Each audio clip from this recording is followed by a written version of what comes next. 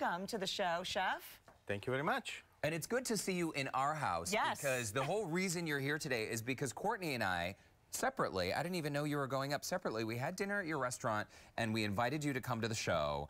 14 years old is when you went to culinary school, right? Correct. And you graduated top of your class. But way before that, you learned how to create beautiful, fresh pasta from your mother, right? I was very lucky. I used to get up early in the morning, on the weekend, Saturday, Sunday morning, and I was sleeping in my room, and the wonderful aroma of whatever she was cooking would just drag me out of bed and go to the kitchen. That's why I spend most of my Saturday and Sunday mornings. It's a wonderful story, but it's so real. It's right. nice. What a beautiful memory, too. And that is really, you can tell your heart and soul is into your food. My family and I, we had a wonderful time at Sorriso, and it was great for the kids. They loved it. AJ, my little one, was infatuated with you in the kitchen. He had to come chat and check it out. Because there he is, Chef Enzo and AJ right there. So yeah, you were kind of explaining the whole kitchen thing to him. Well, I was trying to interview him because we needed a line cook. Oh, but he's ready. I figured that also, you know, the Sorriso regulation, it wasn't right. ready. His knife skills are good, though. We're working on it. We're working on it. I'll be very careful. It's so beautiful, too, because it's right there. You guys are right off the waterway there where the Westin is. And we had talked on the show a couple weeks ago. Brandon and I went up for a little staycation. The restaurant was so perfect because then we went upstairs and enjoyed the Como Social Club upstairs. It was absolutely fantastic from top to bottom, and Como is there right off the pool. It's so awesome. Well. It really is. And again, I was there with the kids, not to the Como Social Club, but in the restaurant, and it was so great. It was wonderful and totally buzzing. It's what the Woodland needs. It's really great. Well, we've been very lucky in a way. I mean, a lot of work went into it. Sure. We had a vision, but it's been received very, very well. Exceed expectations. So we're very lucky for that. But, you know, we're never satisfied because you always raise the bar a little bit, and we're trying to do always better and better and better and trying to make everybody happy, which is the hardest thing to do. It really is in the restaurant world, right? And what sets you guys apart truly is all of the homemade things that you offer there. The pasta, Correct. These are not boxed pastas, guys.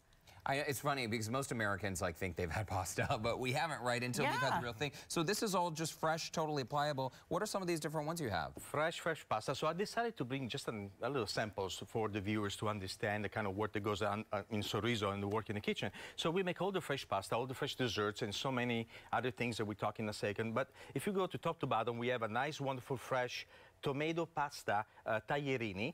We have a veal stuffed porcini pasta ravioli. We have a ricotta cheese cavatelli. And then we have a spinach fettuccine.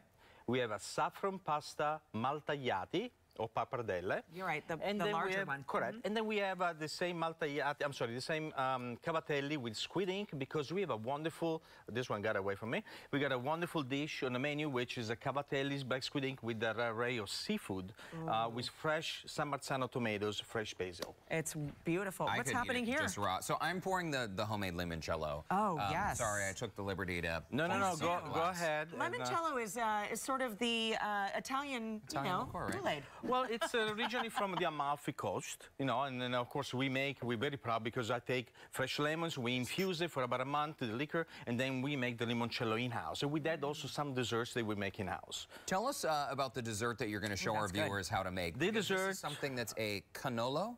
Cannolo singular. It will be more than one. It will be cannoli. Okay. All right? Familiar with the cannoli. I'm gonna go ahead and do something real quick. So we like to take an old recipe, let's say a traditional Italian recipe, and change it, transforming something that is new and with a wow effect. So without really changing the taste. So here we go. We make our own shells. Very, very light tulip. We make our own filling with fresh buffalo ricotta cheese, candy fruits, chocolate. We pipe it in.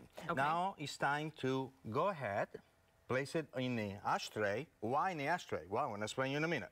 We're going to put the nice label, cigar label. Oh, my gosh. Oh, okay. My gosh. And then we need to create ashes. Okay. Dip it in Grand Marnier, of course. Or if you want, Derek, we can put limoncello.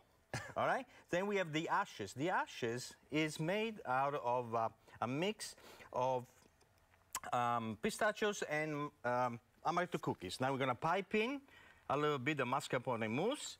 We're going to create some more ashes. Oh, okay? Wow, look at that.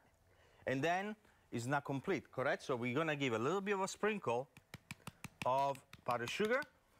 And now the surprise, surprise, yes, spun sugar smoke. Oh. So you apply to the cigar. That is so clever, Chef Enzo. And That it looks is like, beautiful. if it stays, it looks like that you have a cigar. Yes. Smoking.